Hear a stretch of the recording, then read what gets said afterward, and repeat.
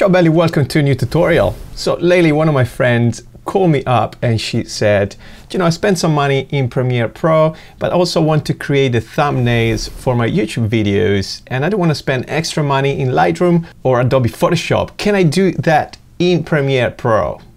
Yes, let's do it today together in this tutorial. Let's roll. First thing you want to do is to go out there or in a studio and grab your photo that you're going to use as a preview. If you have a camera, smartphone, whatever device you have, go out and take a few shots for your preview. The tip here is to use your phone in landscape mode, not portrait, landscape.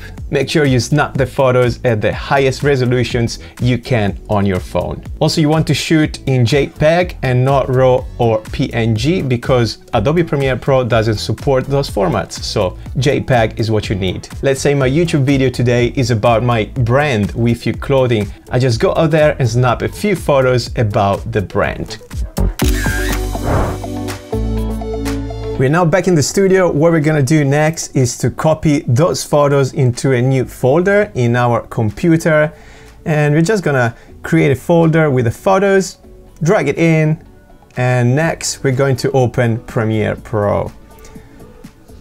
From here we create a new project. Just press on the button New Project. We give it a name and we browse where to save the new project, which again is in the same folder as before. Press OK, choose, boom, ready to go, and just press OK here in the settings. Now the next thing, we're going to import the photos in Premiere Pro by pressing Command I, choose the photo from the folder, import it, and it's now in the project panel. We're just pressing Command N to create a new sequence. We go down to sequence presets and choose Red 4K, Ultra HD 4K 16:9. The frame rate doesn't really matter, so choose whatever you want. Give a name to your sequence and press OK, and your sequence will appear in the project panel as well. Now what we're gonna do is to drag simply the photo in the new sequence on the timeline. We select it, we go to Window and choose Effect Controls. From here we can actually change the scale of the photo just to adapt it to the frame. We also can move it, just reframe it as you wish. And we can rotate it, make sure the horizon level is on a straight line. We go to Window now because we want to color grade it and choose the Lumetri color panel. From here we can choose some presets. They're called LUTs in the creative menu. We simply scroll through, choose if there's anything we like, and to apply to our image, we simply click on it, and there you go. It appears in the program panel. But I don't want to do that, so Command Z to go back one step, and I'm going to do it manually. Let's go to the basic correction and let's adjust the contrast, for example. We can change the exposure, the whites to make the image a bit brighter. We can also enhance the blacks and the shadows of our image. Just play with the feathers up and down. You can play with the saturation, you can desaturate your photo, but once again I want to do it manually. So I just go down, I scroll down to curves, and in curves I can adjust every single color as I want. First of all, I can adjust the black and whites once again. This is just a different way to do so. I scroll down and here we can actually pick the color we want. With the color picker, I choose the orange of my hoodie, for example, because I want to saturate it a bit more. Let's bring the dot in the middle high. That's a bit too much, I guess. So let's bring it down, and that's a good saturation for me. So I keep it there. Take the color picker once again, go in the blue, and I want to bring the blues up just to create some more contrast.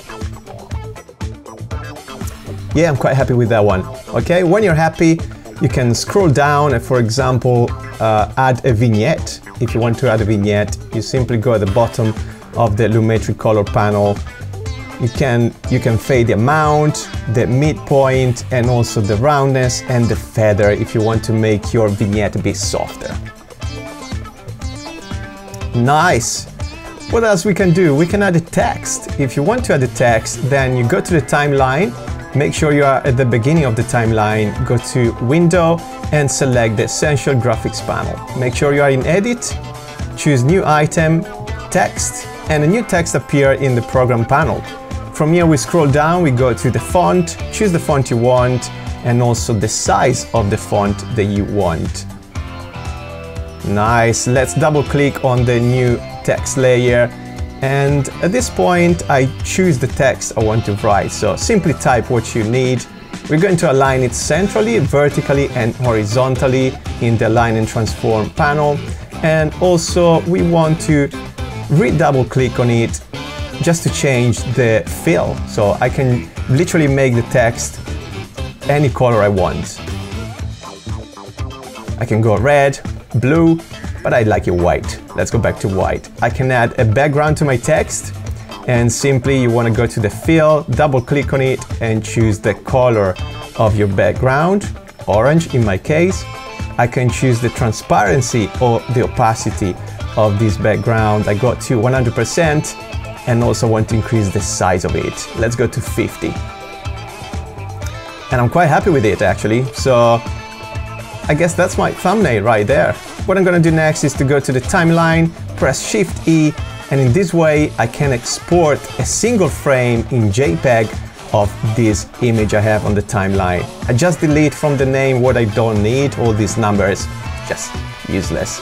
We're gonna choose the format JPEG, but you can also choose PNG if you want to, and browse where to save our image. I just create a new folder, YouTube thumbnail, press OK, and boom, I go back to my folders in Finder, go to the YouTube thumbnail folder, check it out, and that's your new thumbnail for your video. Simple as that. Quick tutorial today, I hope it helped out. Go and check my YouTube channel for more. I can't wait to see you in the next one. Thanks for watching.